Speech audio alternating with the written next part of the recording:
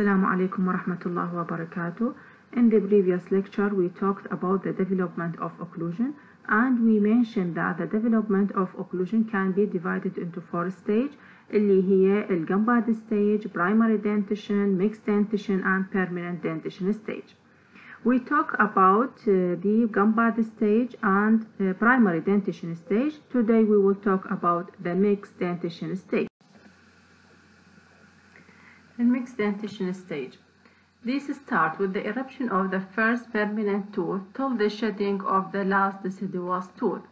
There is significant changes occur in occlusion. You can see it in the mixed dentition period due to the loss of 20 primary teeth and eruption of their successor permanent teeth. And also, most malocclusion are developed at this stage. There is a specific or close relationship between the moment of eruption of the tooth and its stage of root development. This relationship includes that 3/4 of the root, when 3/4 of the root formed, the tooth normally erupts in the mouth. In the case of the lower first permanent molar and the central incisor, when half the root formed, this tooth will be erupt in the mouth. Eruption sequence of permanent dentition. There is a specific sequence for the eruption of permanent dentition in the maxillary and mandibular arch. As you can see on the slide, that there is numbers on the teeth in the maxillary and mandibular arch. These numbers represent the eruption sequence of the permanent dentition. In the maxillary arch, the first permanent tooth to erupt is the first or maxillary first permanent molar, which followed by eruption of the central incisor, then lateral incisor, and then followed by number 4 on the first premolar. As you can see on the slide, that number 4 was sequence of eruption, not the number of the tooth, the sequence of eruption. First premolar, which followed by the eruption of the second premolar, and then eruption of canine. While in the maxillary and the mandibular arch, the eruption sequence starts by also first permanent molar, which followed by central incisor, then lateral incisor. But the difference between the maxillary and the mandibular arch is the eruption of the premolars and canine. As I mentioned, that in the maxillary arch, the premolars erupt before the canine, while in the mandibular arch, the canine erupt before the premolars. So the sequence in the mandibular arch will be first permanent molar, followed by central, lateral, canine, first premolar, and second premolar. And after completion of eruption of the first premolar and all the anterior and the premolar teeth, the eruption of the second permanent molar will occur. And after a year, it will be followed by the eruption of third molar. This sequence of eruption of permanent teeth can play an important role when considering serial extraction procedure, as all you know that serial extraction procedure needed when there is a crowding in the teeth in general, and serial extraction will be needed to provide enough space to relieve the crowding. So you must know the correct eruption sequence of permanent dentition to do extraction. Also, any change in the sequence of eruption will be some signs of disturbance in normal development. In general, if there is any disturbance in the growth and development of a person, this may affect the correct eruption sequence of the permanent dentition. And these disturbances can be displayed as delay or acceleration in the eruption time of the permanent dentition. There is timetable for the eruption sequence of permanent dentition. As I mentioned, that the first permanent tooth to erupt is the first permanent molar, which occur at age 6 years. which then followed by the eruption of the mandibular central, maxillary central, then mandibular lateral and maxillary lateral incisors. Then after age of 10 years, the eruption of the mandibular canine and maxillary premolars will occur. So from age 8 to 10, there is no eruption of the teeth. And this period we'll call the silent period. I will talk about it later, but I will mention here that this period called silent because there is no teeth eruption at this period between age to 10 years. After 10 years, the eruption of premolars in the maxillary arch canine in the mandibular arch will occur. At age 11, the mandibular premolars and maxillary canine eruption will occur, then followed by the eruption of the second molar at age 11 to 12 years. As I mentioned in the beginning of this lecture, that there is a close relationship between the root completion and eruption or emergence of the tooth in the mouth. This relationship that when 3/4 of the root will form, the tooth will erupt or emerge in the mouth, except the first permanent molar and central incisor. In these teeth, when half of the root formed, the teeth will be erupt.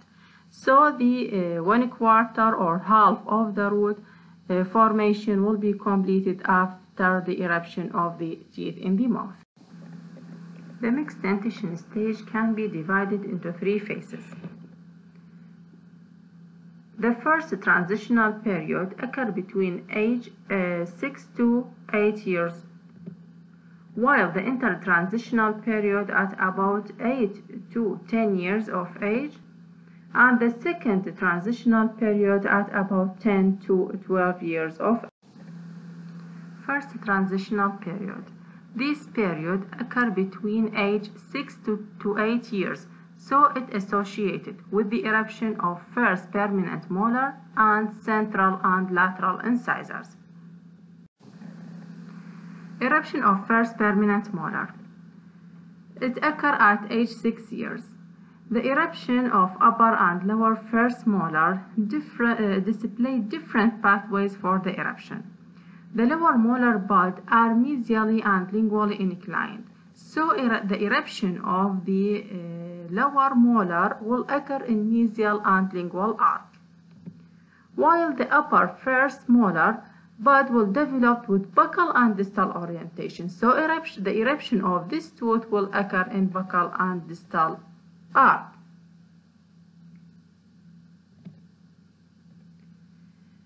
If these teeth are in the flush terminal plane, we talked in the previous lecture about the terminal plane. وقلنا بأنه terminal plane هو a line drawn along the distal surfaces of the maxillary and mandibular second primary molar. So if this line in a flush terminal plane, يعني in straight terminal plane, this will result in cusp-to-cusp relationship between the maxillary and mandibular first permanent molar. So to get a class 1 molar relationship, some mesial movement of the mandibular first molar will be required, and this is called early mesial shift. Early mesial shift. What do you mean by the early mesial shift? In the previous lecture, when we talk about the primary dentition, we mentioned that one of the characteristic features of the primary dentition is the presence of interdental spaces, which is either physiological or primate spaces.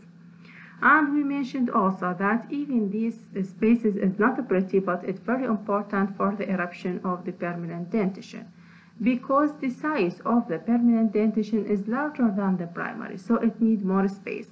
And one of the ways to get these spaces is the presence of primary interdental spaces. So in patients with a spaced primary dentition and the flush terminal plane relationship, the eruptive forces of the permanent molar will push the primary molar mesially.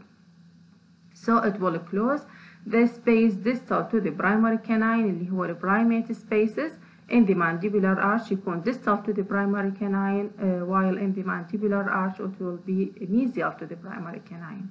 So thus allowing the lower permanent molar to shift mesially into class 1 relationship, but in closed dentition this process is impossible. The first transitional period also includes the eruption of the permanent incisor, which will replace the primary incisors. Permanent incisor develop lingual to the primary incisor. As you can see in this picture, the permanent incisor in red color will erupt more lingual to the primary incisor in the blue color. And also the permanent incisors located in a zigzag fashion, and the lateral usually trapped by the centrals and canine. The upper lateral incisor situated more palatal to the central incisor. لذلك هو influenced by mild occlusion more than the central، لأنه located palatal lateral located palatal to the central، لذلك يكون influenced by mild occlusion more than the central. Especially if there is no enough space in the dental arch for eruption for all the 4 incisors, most of the space or most of the available space will be occupied by the eruption of the central incisors, and when the lateral will erupt, they may erupt in a rotated or in cross-bite condition because there is no enough space for the eruption of lateral. Most of the space will be occupied by the central incisor. There is difference in the collective mesiodistal dimension of the permanent incisors and of the permanent and the primary incisor. The permanent incisor in general larger than the primary incisors, and the difference in the collective mesiodistal width between the primary and permanent incisors is about 6 mm in the mandible and 8 mm in the maxilla. The difference between the amount of space needed for incisor and amount of available space is called incisor liability. لذلك قلنا إنه permanent dentition هي larger than، مثل ما ذكرنا إنه permanent dentition هي larger than the primary dentition, so it need more spaces.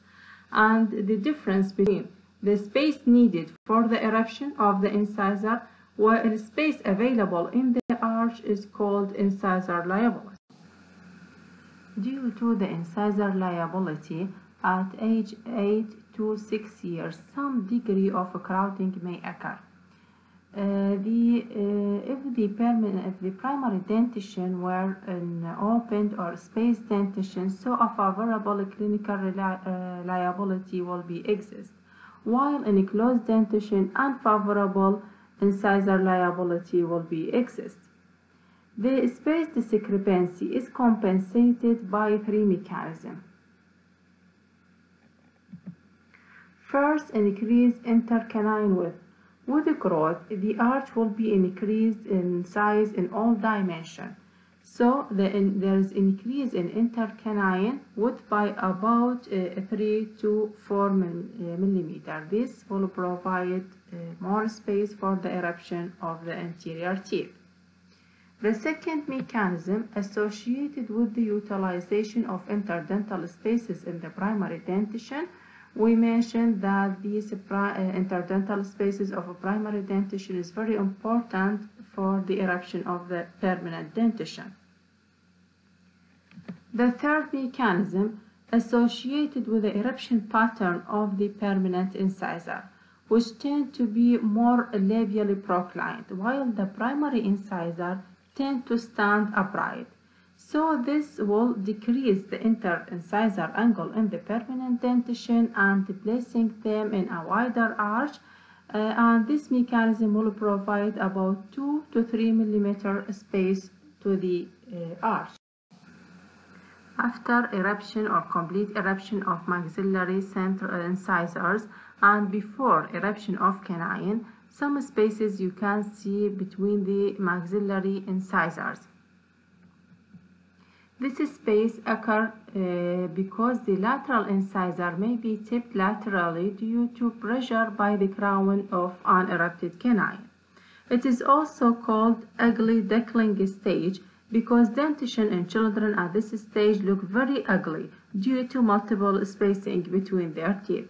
It also, or this type of malocclusion also transient and self-corrected, which is also called physiological median diastema or broadband feature. Etiology of ugly duckling stage. The bilateral incisor will act as a guide for the eruption of the permanent canine. And during the path of eruption of permanent canine, it will impinge on the root of the lateral incisor, causing the lateral flaring of the lateral incisors. The central will clinically respond to this pressure by central diastema and distal crown flaring. During the eruption path of the canine in downward and forward direction, the crown of the canine will come into contact with the crown of the lateral incisor and push it mesially toward the central incisor to close the diastema again, and this diastema will be self-corrected. The intertransitional period اللي هي second period in the or second stage in the mixed dentition begin when all permanent incisor and permanent first molar are fully erupted and end when the replacement of the primary teeth start in the buccal region. This period is a silent period. It extends from 8.5 to 10 years of age, during which there is no teeth eruption or exfoliation. For this reason, it is called a silent period, except little change in occlusion. It is also called lull period. As you can see on this slide, that during this stage, full eruption of the anterior incisors and first permanent molar. The final stage of mixed dentition is the second transitional period. This period is active stage of development, which involve replacement of primary molars and canine, and also include emergence or eruption of the second permanent molar. These changes normally take place between 10 to 12 years of age.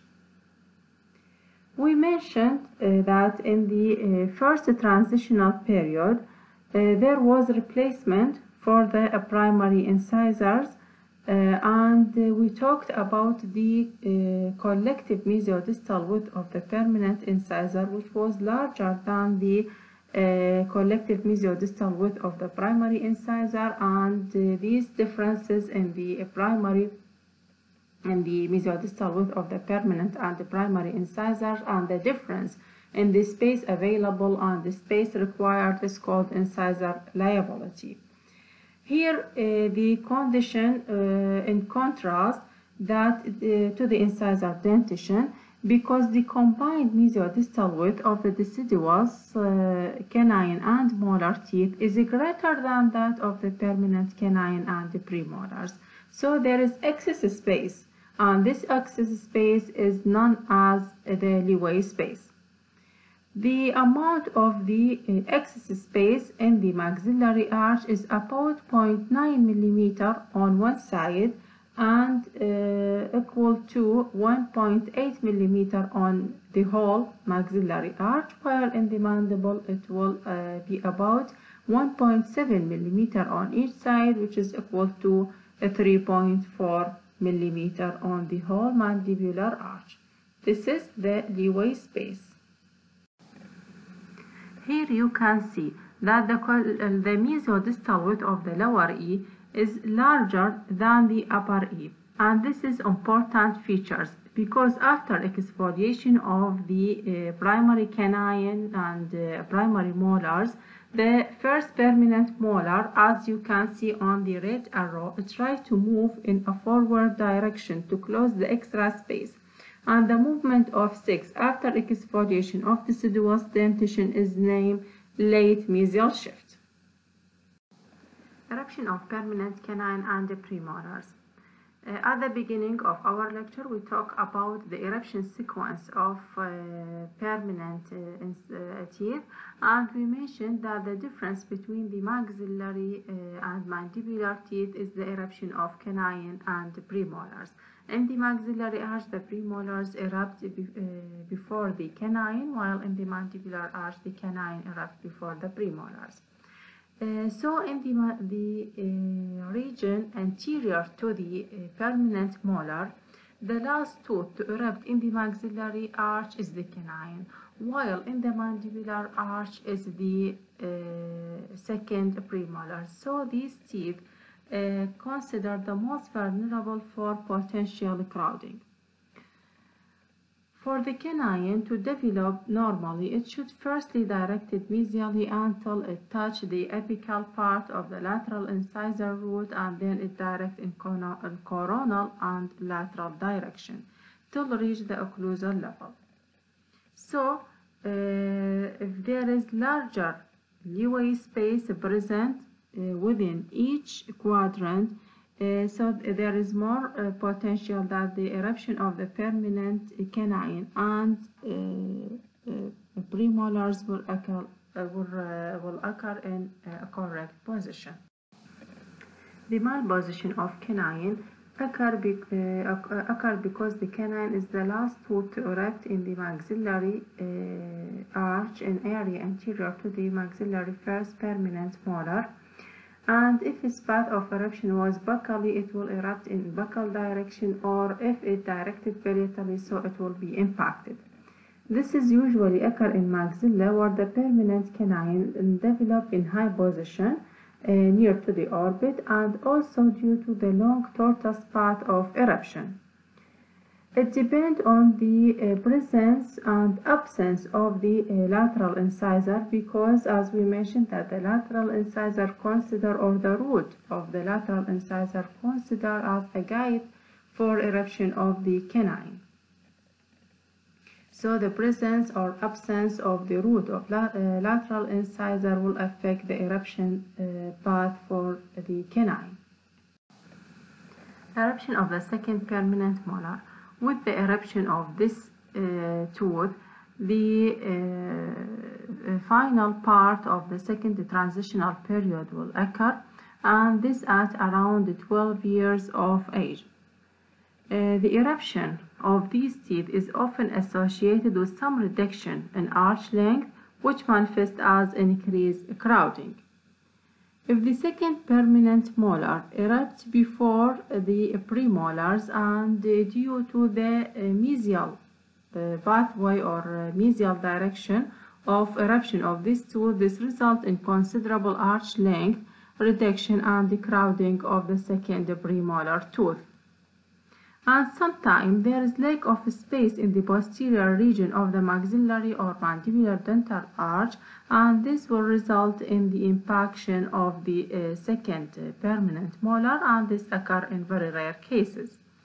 The vertical dimension of the face also increases with the eruption of these teeth, which allow the heightening of the alveolar ridge, and this provides space for maxillary and mandibular second molar, which is gained by bone remodeling in maxillary tuberosity and mandibular ramus. Thank you for your listening.